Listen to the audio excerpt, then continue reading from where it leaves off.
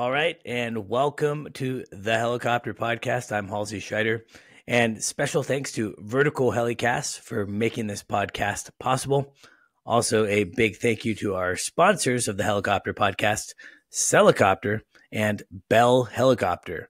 Always very excited to do the podcast, as you know, and today is a super fun one. We've been actually reaching out. We've been going on Instagram and we've been trying to find people that have really cool content, really cool jobs. And so far, we've had two individuals join the podcast from that way of us kind of looking out into the industry. And they've both been European. So today's guest is actually joining us all the way from Switzerland. His name is Lukas Riva. Lucas, what's happening? How are you? I'm fine, thanks. All good. And you? I'm doing good, man. What time is it there right now? It's about, let's get close to 8 p.m. Oh, man. Well, I appreciate you. I'm sure you worked all day. And what time is it here? It's about 10:40 in the morning where I'm at here in Central Oregon. So I appreciate you making this happen. And I'm just so excited to have you on the podcast. I have to say, in stalking you on Instagram, your content, the videos that you're posting flying in the mountains is absolutely incredible. How long have you been posting, content on Instagram, and what kind of response and feedback have you been getting from those awesome videos that you're placing? Well, I would say it's about 10 years that I'm using Instagram since it become popular. But in the recent times, I use it a little bit more because I saw that a lot of people enjoy the content I create. I do it just for fun, but in another way, I also see that it creates a lot of contacts. And right now in the podcast, it's a great example of how I'm connecting to people and to company around, I would say, around the world. That's a very interesting thing. Yeah, 100%. I think social media is evil in some ways, but also very positive in others. I think if we use it for positivity and good things, then it's an amazing tool. It's a way to stay in touch with old friends and family. Right. But even more importantly, it's a way to connect with new people. And we're really seeing it on the aviation side, specifically with a lot of content creators now who are just normal pilots that have super cool jobs that are allowing their Instagram friends and followers to kind of live vicariously through what you're doing. And I think that's really cool. And helicopters are pretty easy content because even if you're a non-helicopter person who doesn't love watching helicopter content, I mean, maybe I'm biased, but Yeah. it's For pretty, sure. it's pretty awesome. So Lucas, I'm curious, we don't know each other. I don't really know too much about your history or what got you into flying. So if you wouldn't mind, part of the podcast is I just love to hear your journey within helicopters because a lot of our listeners may be, where you were, say, 10 years ago when you're starting your career in Europe. So I'd just love to kind of hear how where you went to training, how you trained, what your training was like, and kind of what you've been up to as you've progressed within your helicopter career. Okay. So let's say that I started as I was very young to be fascinated by helicopter. It was thanks to the family. My grandpa was a airplane pilot, a private pilot. Then my dad also worked a lot in the helicopter industry. And so I was really confronted with the helicopters, I would say, in a weekly way. Every week I was confronted with an helicopter. And what really allowed me to start and really put me into the path to become a pilot was the radio controlled helicopters industry. I was flying them for fun. Then it became for a few years my job. When I finished school, I was traveling around the world and flying the radio controlled helicopters. I had sponsors. I've been paid for it. So I learned many languages that really helped me today.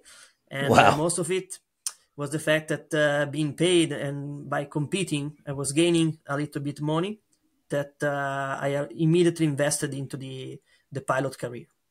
That's what actually I did to begin to become a pilot. And there So I was, real fast. I yeah, have to interrupt because I'm so curious about this. So you started with radio control helicopters, that's and it. through radio control helicopters, you were able to travel around the world and get paid. Yeah, and sponsor That, it. that, that's incredible. Now, Yeah, I back in the day, I think I was around 15, and I was walking around the high school near my house, and I ran into this guy, and he was flying a gas powered RC helicopter. It was a Raptor 30, if you're familiar, yeah, I am. and I was like mind blown. I was like, this is the coolest thing that I've ever seen. And so, thank you to my mom and dad. I think I connected with this guy. His name was Ian. He was like, I don't know, he was probably 55 or so at that time. He's a little bit older now, obviously, and he's actually still a very good friend of mine. So through that connection, I ended up buying a Raptor 30 myself, or my parents bought me a Raptor 30. And Ian helped me kind of construct it or build it and taught me how to fly it.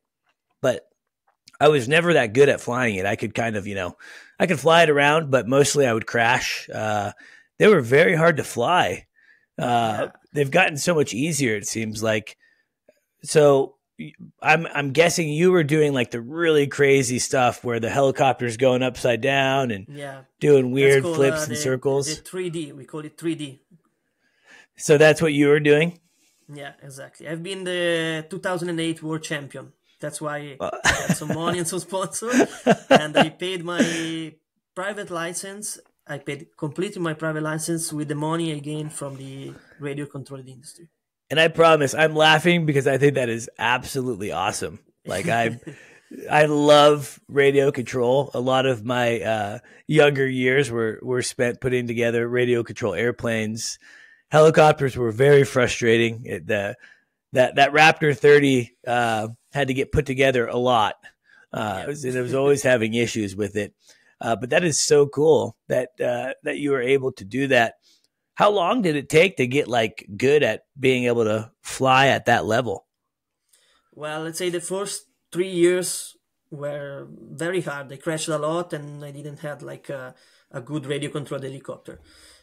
Then we switched to a better one, and from that day on, I really improved my skills very fast. So I entered this business, and it was cool because in the late years there were no drones, so the market was at his peak, and we were really enjoying that time. I was traveling, for example, to Taiwan, competing with maybe 1,000 people watching us, and we were signing autographs and all stuff like that.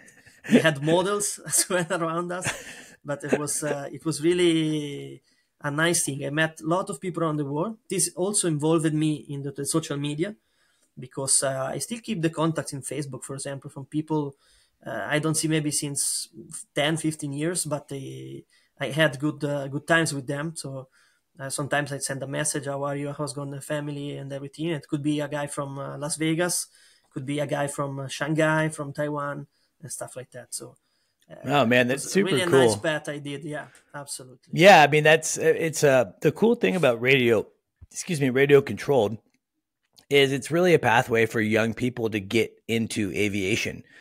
I don't know how it works in Europe, but as a kid, yeah, you can go fly if you have a family friend that has a plane or a helicopter, but you really can't pursue anything until you're 15, 16, 17 years old. And I remember that was like so annoying to me because I just always wanted to be a pilot.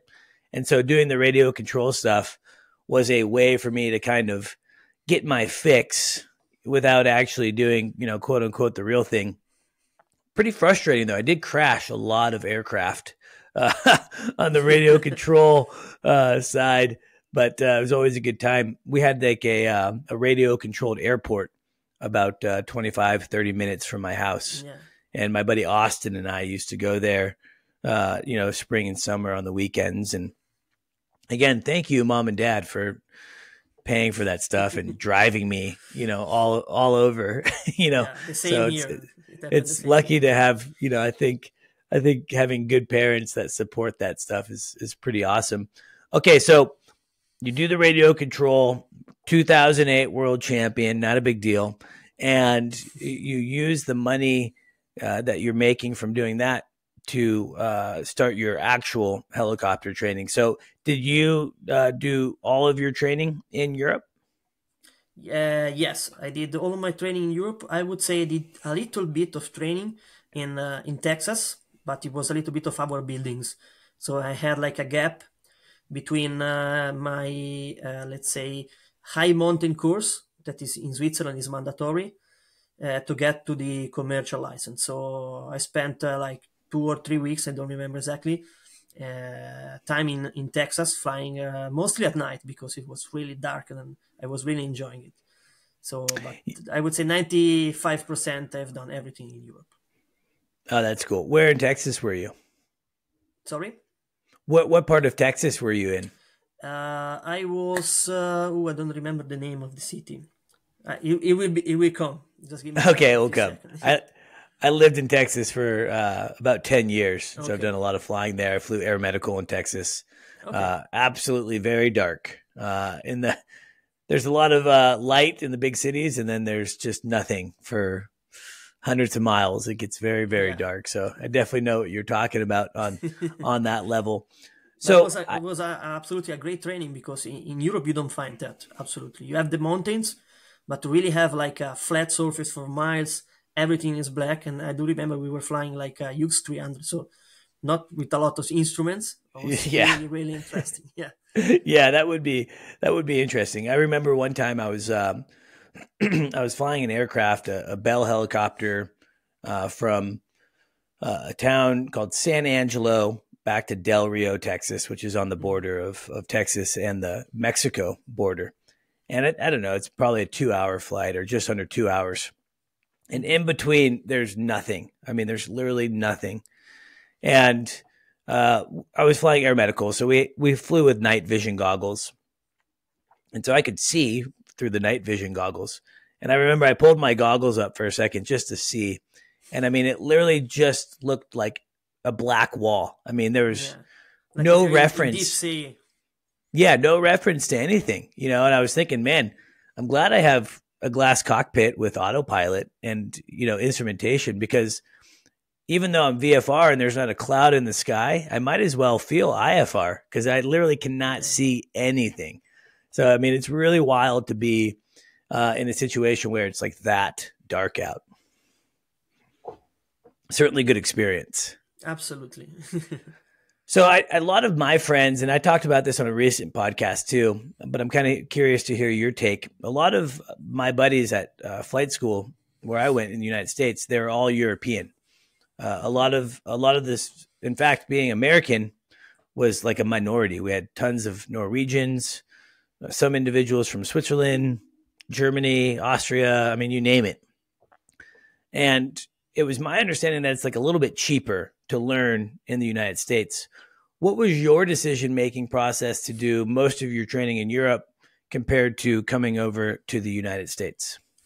Well, it's I get a lot of questions from people also by Instagram or by email about this thing. Like, let's say like in Switzerland, if you want to do ESLO and work in the mountains, you really need to be born here, learn here, and fly here. This is very important. Switzerland, it's a very difficult place to fly.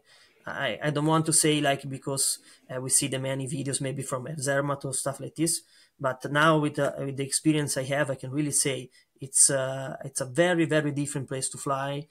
In respect to, for example, I've been to Italy, I've been a little bit of moment also in France for some training, but the fact that you go to the USA and you learn to fly there, it's good because it gets you a license. You spend a little bit less, and anyway, you have to convert it in a European, and you have to do I would say, the shittiest part. Permit me, Yeah, because the testing. theory, yeah, the theory is absolutely crazy.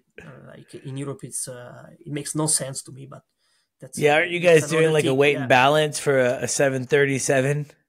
yeah, that's it. Yeah, we have to learn how many fire extinguisher you need for a 737. You have to be able to plan a fly on the maps from Zurich to New York. And I fly an H125. That's it. Yeah. I mean, I'll never do it. Even Yeah. the pilots of the airlines doesn't do it anymore. But that's it. We have to pass this exam. So you're gonna do. To come Yeah, back, you gotta do what you gotta what do. I was saying is like the company here. Once you're a pilot, you have a commercial license. You have it from Europe or you have it from USA. They want to know you. They want to know the experience you have in this environment. You can maybe be a really good pilot, like in the US. Yeah, you were talking about your experience. NVG goggles, flying a twin engine maybe at night. It's a lot of things that in Switzerland only a few pilots does. If you see only for the rescue, and we don't have that kind of operation, but we have mostly the ESL operation, the high mountain transport. So in the training side, you're already leaving the environment. You see how the winds can change, how the weather can change, like in a few seconds even. So I do think that to be a good pilot in Switzerland, when you have not enough experience, when you are in the first stage, let's say from 500 to 1,000 hours, having done your training in Switzerland absolutely helps. And Yeah, this 100%. this is also appreciated by the companies because they have to give you a machine and you have to be able to go at landing at 2,000 meters immediately, because that's what we have. We don't have a lot of scenic tours, maybe in some region, yes, but for example, in mine, we do maybe 5% is a scenic fly or a charter fly. We do mostly the ESL stuff. Now, for our listeners out there that may not understand what HASLO is, what is that? So it's the sling transportation of charges. In Switzerland, it's divided in levels. You can go from ESLO 1, that is helicopter external sling load operation. Sorry, I didn't get it before. You can go from ESLO 1 to ESLO 4. ESLO 1 is a line that goes up to, I have to convert it a bit in feet, but about 60 feet. Okay. ESLO 2 is more than 60 feet. And then you have ESLO 3, that is the login side and the spatial login as well. That's when we cut the trees that stay still. We chop the trees off. And then you go to ESLO 4, that is actually the construction, for example, of an house, of an antenna, and stuff like this. It's not only the transport, but you really have to construct something. And this is what every company, I would say most of the company does in Switzerland. And this goes together with the flight school, because we have also many flight schools in Switzerland.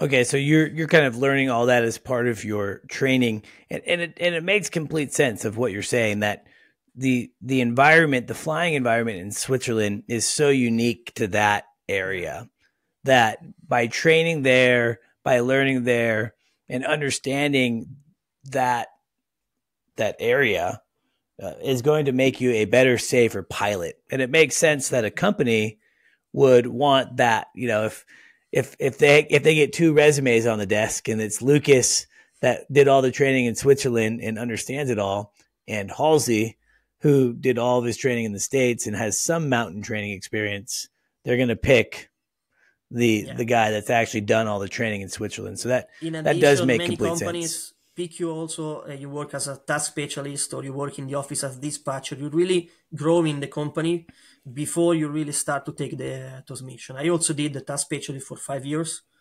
and this really helps you a lot in the future, because now when I take a job, I already been below the helicopter. I know how the job is done. I only have to think about flying, and this really helps in the first stage, when you really have to control the helicopter, control the load, and you don't have time to think how this work have to be done. I mean, you already know it. So many companies now in Switzerland, they start to train their young pilots.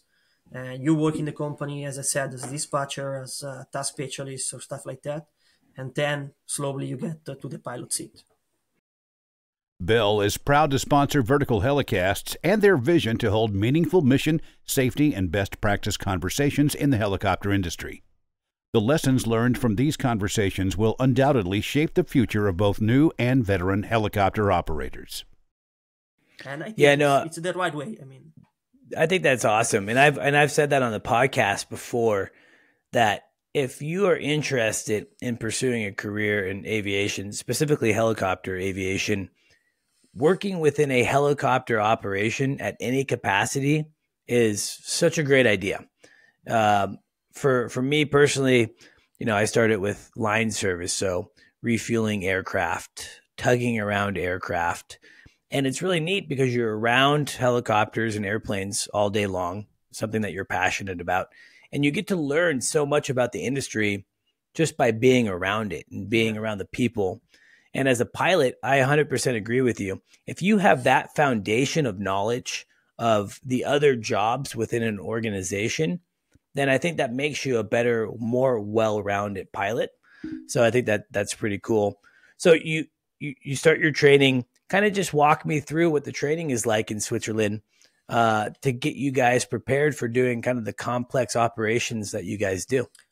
Yeah, maybe not in the first stage. I mean, like the private license is very, I would say basic, but basic, it doesn't sound good in English, I know, but it's very well structured, and you like on rails when you fly. I mean, we are Swiss, we are precise, and that's it. The private license, you have to be really precise, but it guides you through what exactly are the dangers we already have. I mean, it's not only about flying the helicopter. It already prepares a little bit for what is coming next. Because I would say in Switzerland, maybe few guys that really have the money do the private license and only fly as a private. But due to the laws we have, it doesn't make sense. You can't land outside practically anywhere. You can't land in the mountains. So you just fly around people. So I would say 95% start with a PPL, and we know, as the flight school knows and the operator knows, that you're going to be going forward. After that, you finish with your 50 hours. I think it's similar to what you have in the USA. And let's say you have two ways. The modular way, where you do your license from zero to commercial license. You stay like every day in the school, you study and you fly. But you can save, I would say, like 30 hours if I'm not wrong. I mean, I am instructor, but I don't practice it, so I don't remember exactly. Sure. I say I'm precise, but not exactly. But you save some hours, but it doesn't make sense again, because when you have 170 hours, you just simply don't find a job. That's the of course, and we all know this. Or you gain the experience, as I did, like a little bit of hours building around. To save the money. That's absolutely possible. You can go to Italy, you can go to the USA. In fact, Switzerland is a little bit more expensive than anywhere in Europe or USA. And what we have that is different from also European countries is that we must, as a Swiss holder of a Swiss license, we must do a mountain course. This takes about 250 landings above a certain altitude.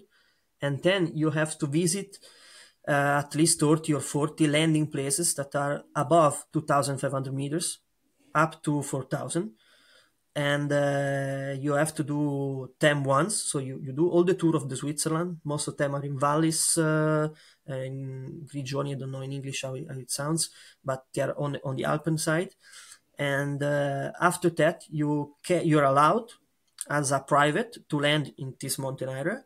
Or when you will be commercial pilot, to land above 1,100 meters. So this is something you can do in between from your private license and the commercial. And it makes sense because you have to build hours. So you do that. The problem is that is also quite expensive, because we are talking about 30 to 40 flying hours. So, and it's a must for a Swiss pilot. It's not for the people coming outside working in Switzerland. If they can show they have experience, they only need to do about 20 landings and a skill test. But for us, it's mandatory. So this is about 30,000 to 40,000 US dollars.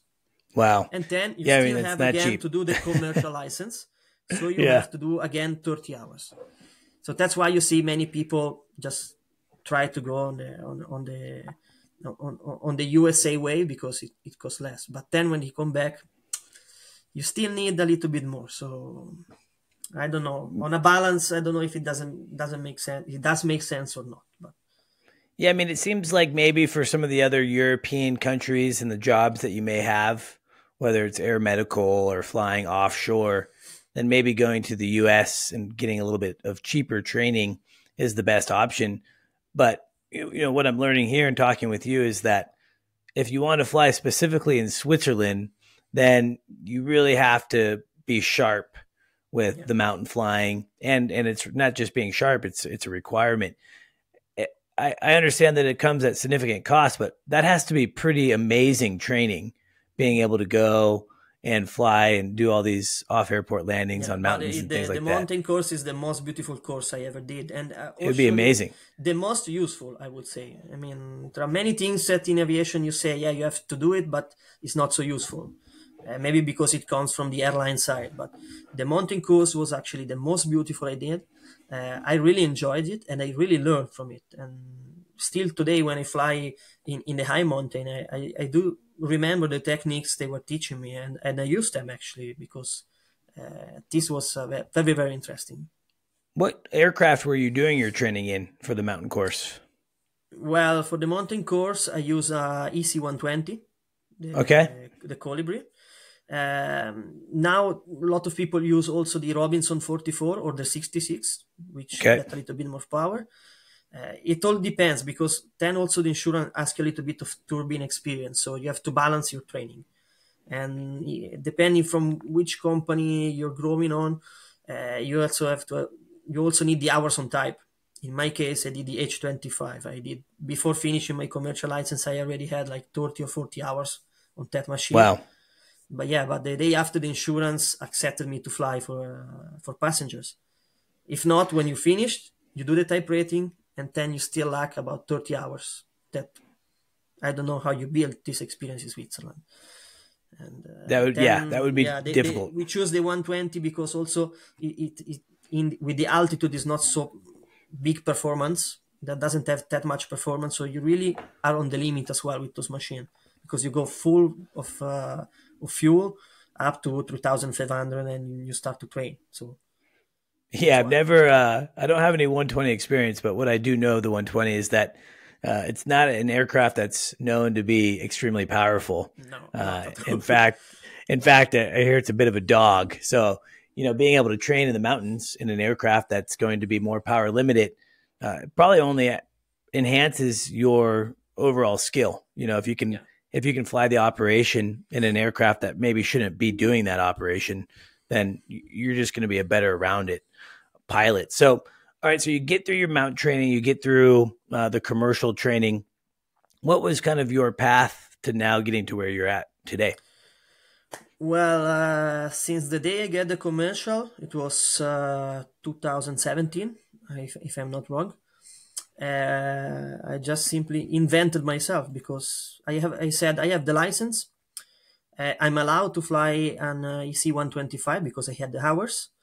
And now I have to find someone to let me fly at first. And I said, this is pretty hard to find, and expect that you're building hours just because I'm Lukas, and take the helicopter and go fly at my place, or go fly at the place of the pilots I'm paying. So that's also a problem. And I said, okay, I work in this way. I don't ask to fly. I bring clients. I bring my flights to the company, and they show that I can do it. That's what how I started. The first week I was working in my first company. I was not working 100%. I was working on the weekends, for example.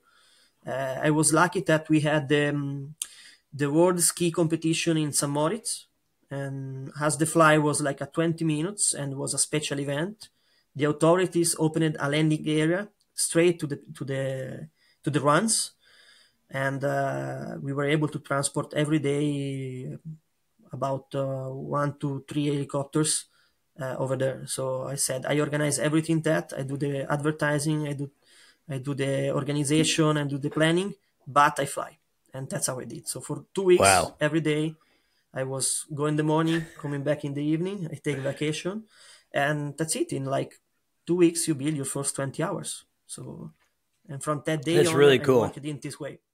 Every weekend, organizing a scenic fly.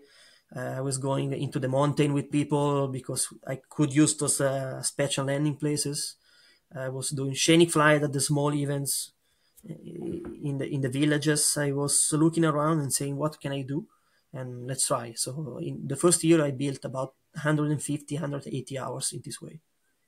Man, And that's I awesome. also I mean, bring some talk money ab- to the company so that they were happy about it. yeah, I mean, talk about hustling, to get what you need. I think in this world, especially this day and age, we're just always looking for someone to give us something, kind of a handout. No, that's And not so the aviation. for you to go out and actually earn the business to then put yourself in the seat, that's pretty awesome and very commendable. You got some serious hustle. I don't know if you all use the term hustle in Switzerland, but In a different way, but I know what you mean. Yeah. you know what I mean. Okay, good. Yeah, it's a good thing. I like people that hustle, so it's pretty cool to hear that you went out there. And I think it's important for our listeners, what at any job, anything that you're doing, if you can bring value to an employer, then they're going to compensate you not only with hopefully money, but also they're going to compensate you by allowing you to fly the aircraft that they own. Yeah. So that's a pretty cool way to do it. I always say when you reach your commercial license, you start your training. Because actually 100%. you only have a paper in your hand, but then is where you start everything. And because you study a lot, you finish and you say, yeah, I did my license, I'm a pilot, I will apply to every company I see in the world. But then you realize that it's damn hard. I mean, it's really, really hard. Yeah, it's really difficult, especially for, the way that you did it there. I mean, the United States does it a little bit different. 90, I don't know the actual percentage, but I would say it's probably close to, 85 or 90% of people, their first job in the United States is as a flight instructor. Yeah. You finish your training and you go straight into flight instruction. And that has its pros and cons. One of the pros is that you're able to get a lot of flight time pretty quickly.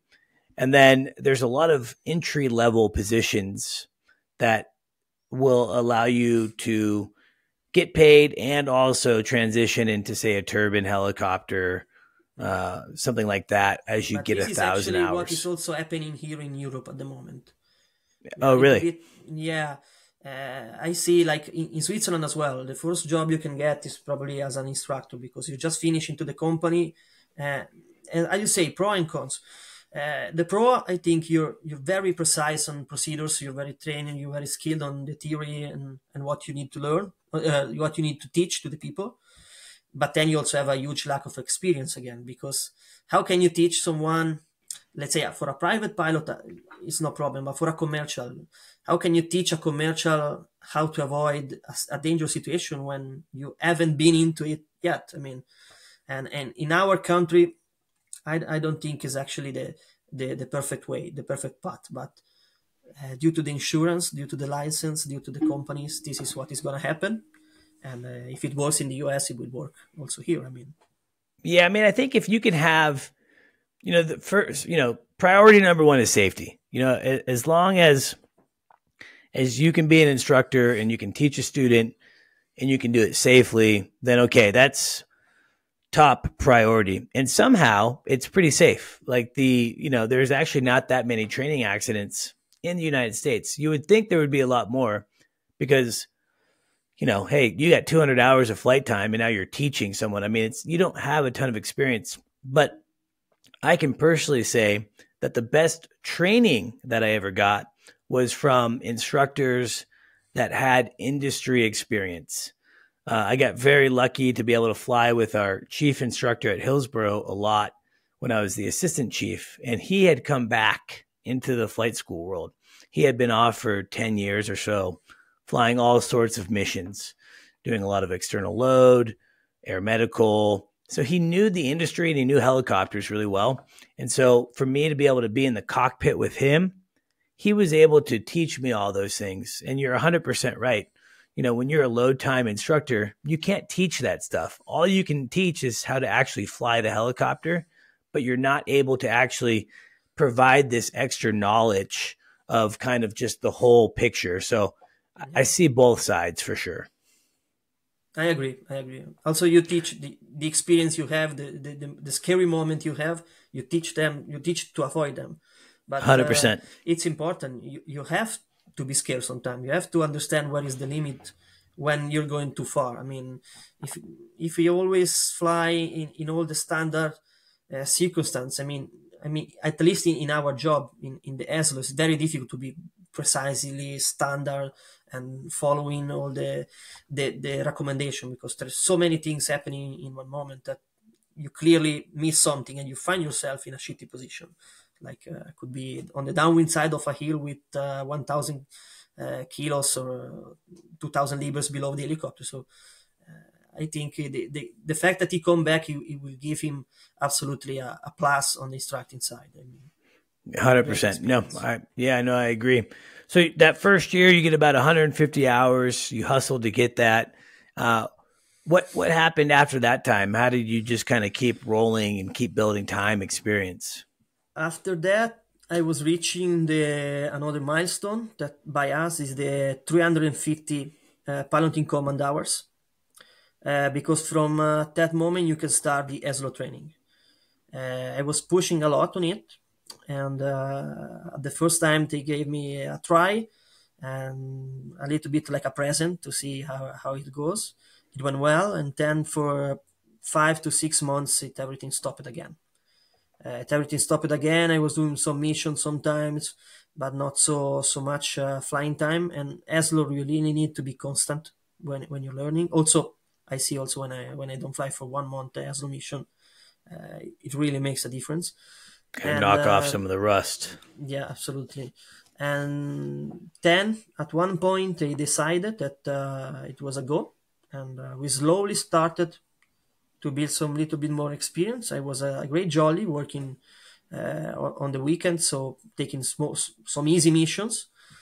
And then in the company, there was a huge change. Like one pilot quit, one pilot had a medical problem, and one freelance pilot didn't want to work anymore as a ESLO pilot. He went by another road. And so here I am. I am the young pilot there, seated there waiting. And from one day to the other, just go outside and fly. That's it. And that's awesome. That's what I did. I did like from ESLO 1 to ESLO 3. Now we talk about 1.5 year, 2 years time to get there. Also here where I work today, there is a young pilot that is already expecting to spend 2 years to get to the ESLO 3. I did that in 3 or 4 months. Wow. And yeah.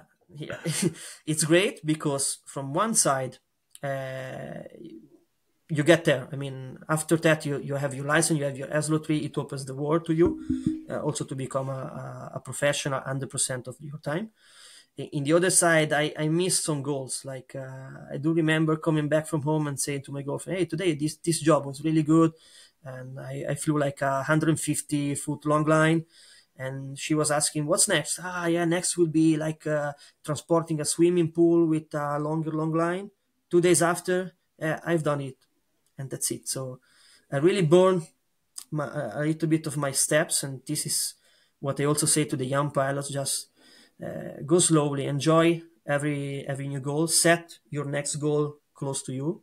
Not expect like from ESLO 1 to be a ESLO 4 in 6 months, but really enjoy. That's what I haven't done, but it was a company requirements in that moment, because if not, we were losing work, and that's it. Yeah, I was lucky you also, just right place, right time. With me all the time on the first ESLO mission, and he was spending the days with me, and he was really helping. He had a huge experience, like 60,000 flying hours, all in Switzerland. Wow. And he was really, really, really a passionate guy on teaching. And I was really lucky to have him in by my side. And this also speed up all my training, absolutely. So I've not done a lot of external load operations. I've probably done about 15 hours, all in a training environment. And man, it was really hard. I think when I was doing my training, I probably had about 1,000 hours total time already. So I've been flying helicopters for some time, and I was teaching CFI training, instructor training, doing a lot of full downs. I was getting really good at that side of flying, and then getting into putting a line under the helicopter, I kind of felt like I was having to learn how to fly again. It was just so different. You can be able to fly the helicopter, but now you're flying the load. As always, a special thanks to Helicopter for producing this podcast. Specializing in helicopter evaluations, faster sales, and superb service, Helicopter is the go-to agency for clients expecting immediate results. Helicopter's team of helicopter professionals are the best in the business. Using their aviation expertise, a nationwide network, and a proprietary 76-step listing strategy, Helicopter will convert your listing from Mayday to payday. Ready to get started? Text Helicopter to 1-855-Helicopter.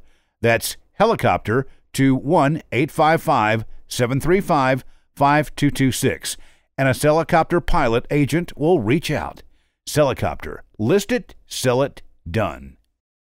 It's not absolutely the same thing. Like when I fly with passengers, I fly really smooth. I like when the passenger doesn't feel the G's or when they don't have the anxiety. When I fly the charges, I am not able to stay still. I mean, like I'm moving the helicopter up and down, right and left, but it's because I'm flying the charge below. But the charge is still there.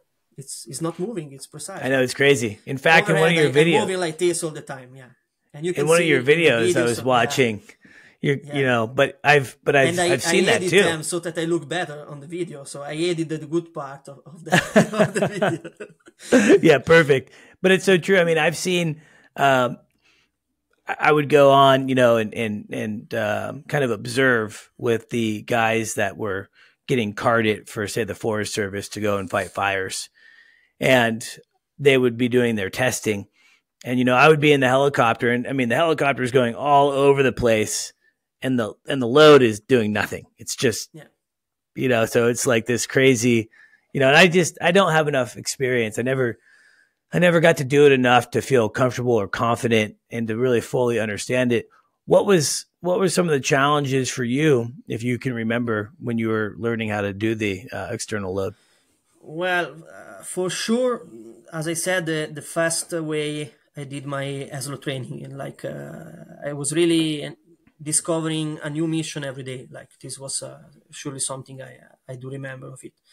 And after that, when I started to work 100% of my time in a company, the management of the daily program becomes another aspect, because there you are, you're ready to fly, you're able to fly quite every mission, but then you really have to be on time, because there is especially in Switzerland and the southern side of Switzerland, we fly for single helicopter about, let's say, from 20 to 40 clients a day. So it means like 80 different landing sites, or 60 to 80 different landing sites. And you have like 12 or 15 task specialists moving around with their truck. They just get to the place of work 10 minutes before, everything gets ready. You came with the long line, do the transportation, and you're off. And you move into another place to work. So this is another aspect you really have to manage. And I do remember the first time I was working on very full flight programs. I do realize that, you really have to be careful about how fuel you do, where you move your truck. You can have problems. Maybe this guy's not ready. You go to the other place of work. And then you have to remember you have to come back and do the fuel, because you need 2 hours fuel to the next step. So this is another task. And on the recent times, now I'm working as a freelance. I quit my old company. Let's say we have a discussion. So we agreed to quit together. And I had to find something. And I'm lucky that I go to different companies in this moment. So I work in Italy, in the region of the Monte Rosa, where I have very high mountains for what is Europe. We go up to close to 15,000 feet, and we do ESLO mission up there. Wow. It's called the Regina Margherita Hut, and this is the highest refugee in Europe. So I do work for this service, so it's very interesting. And then I work again in my home region for a few days a month. And I also started as freelance for 2 different companies in the northern side of the Alps, where the way to work is different. I mean, it's not totally different, because actually the mission are the same, but you have new people, new office, new way of work, different materials as well, and different language, because we have language barriers as well. I'm My native language is Italian because I'm on the southern side of Switzerland. I do speak Italian. But here, for example, I do work in German.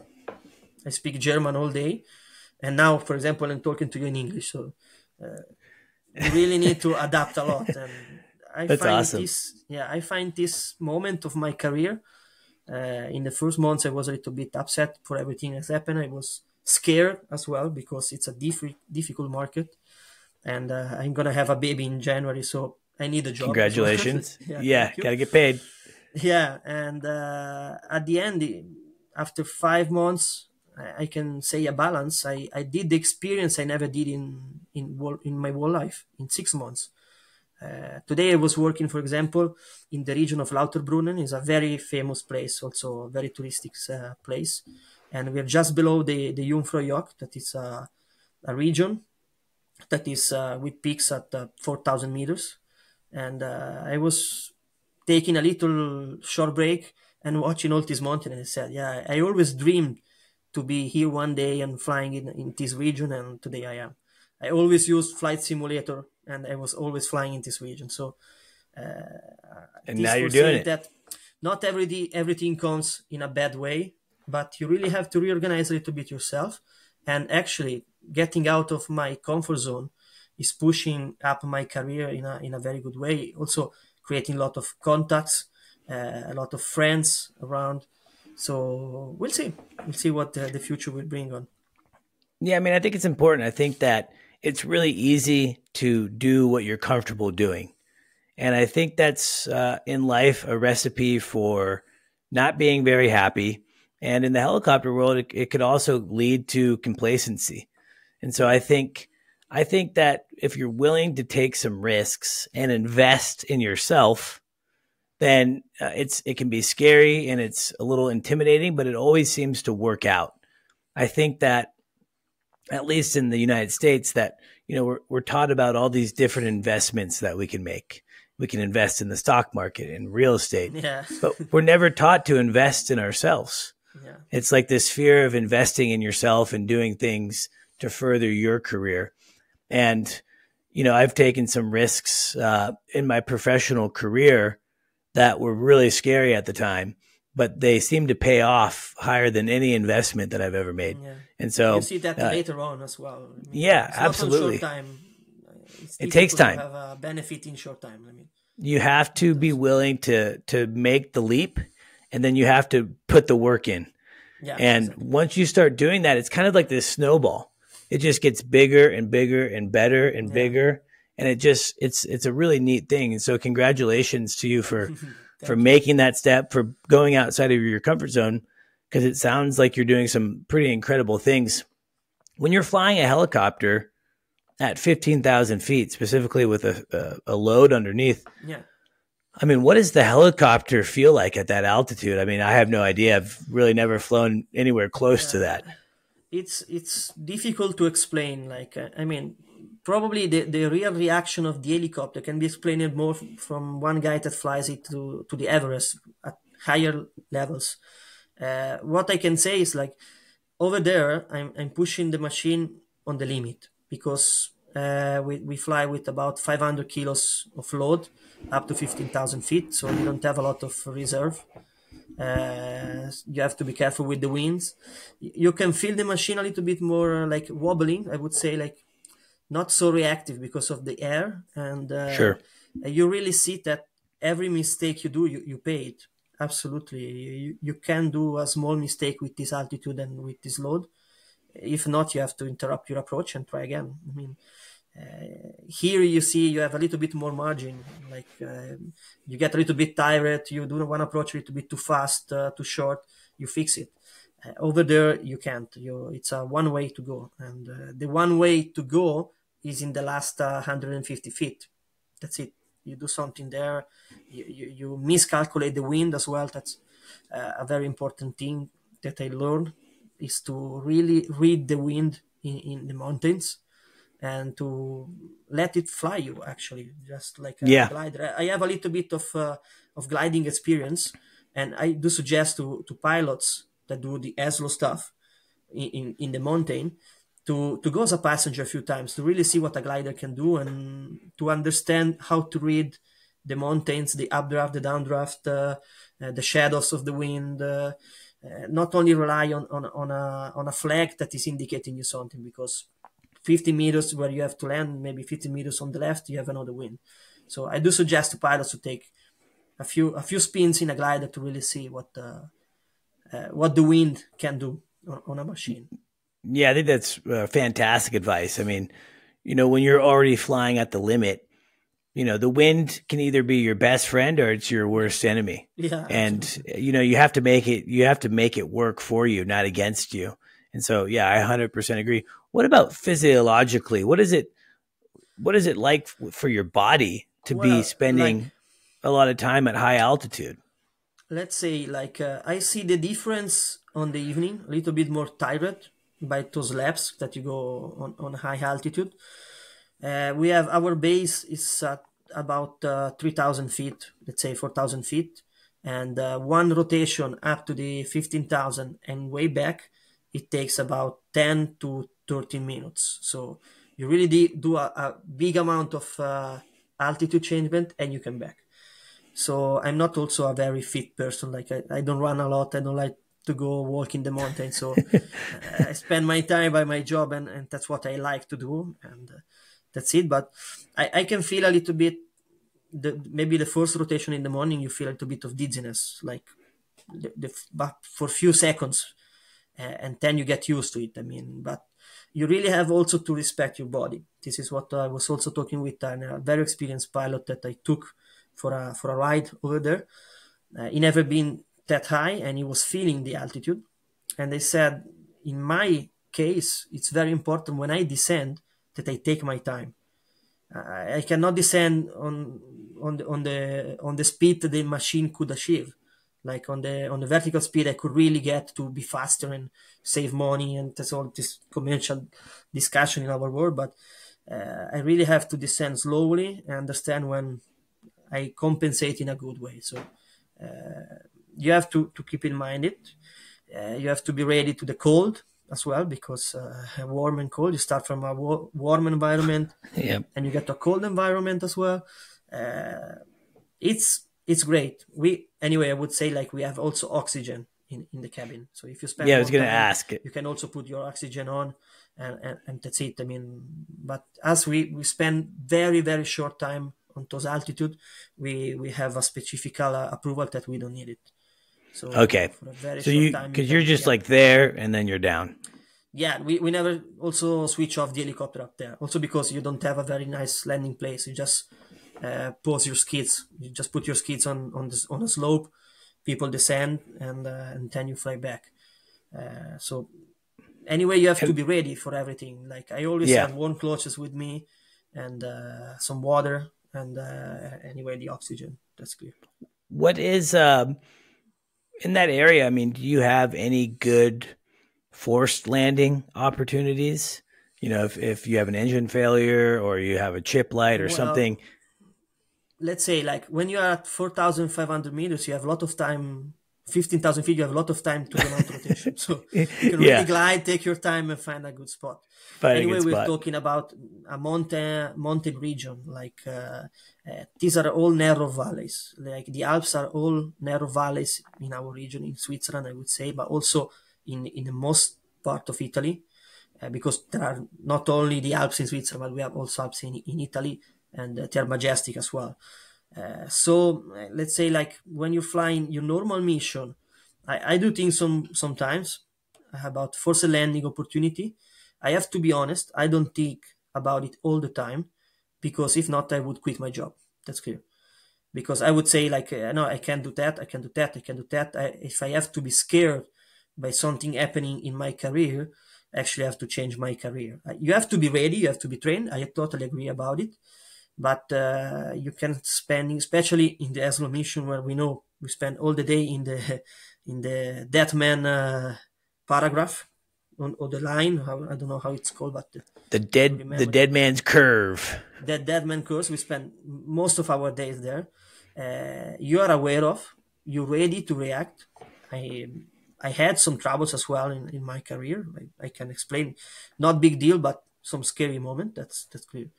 And it's not the altitude. I mean, it's very the job, how you take it, how you're ready to react in case something happens. Yeah, I mean, you can't always. I mean, like you said, you have to be prepared for things to happen, but you can't dwell on those. And in the helicopter world, there's always a give and take. You know, if you want to get this job done, you have to be in the height velocity diagram. You know, you're going to be within that. That's just the risk that is acceptable to take for that operation.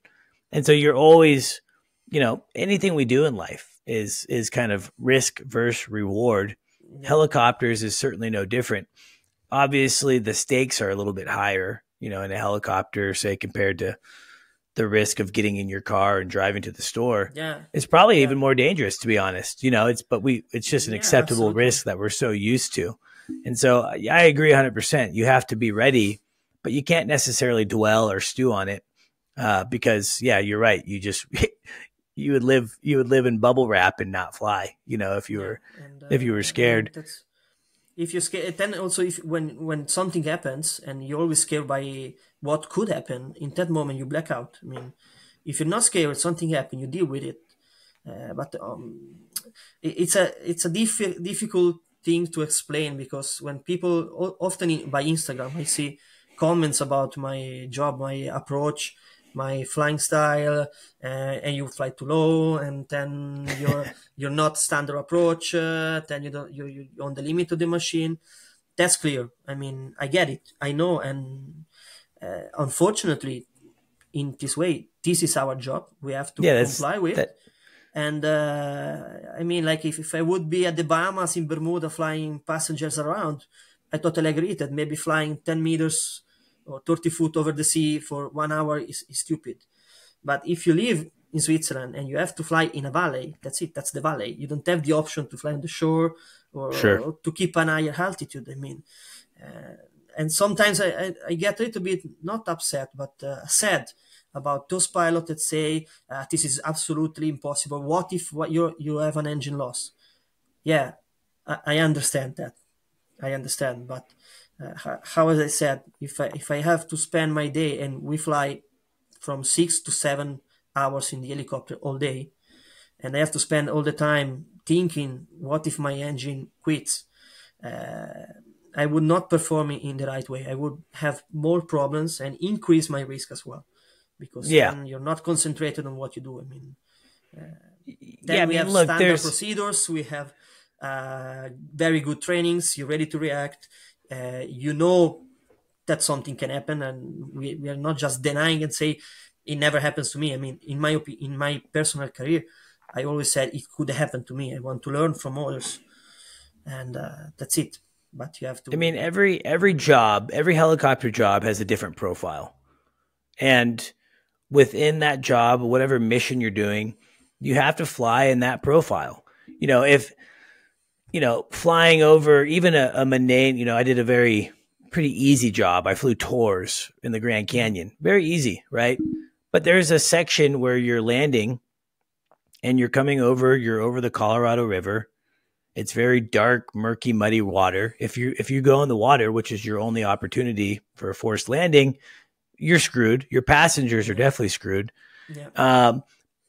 But that's what you have to do to land at the bottom of the Grand Canyon. So you always have to kind of take that acceptable risk, and every mission is different.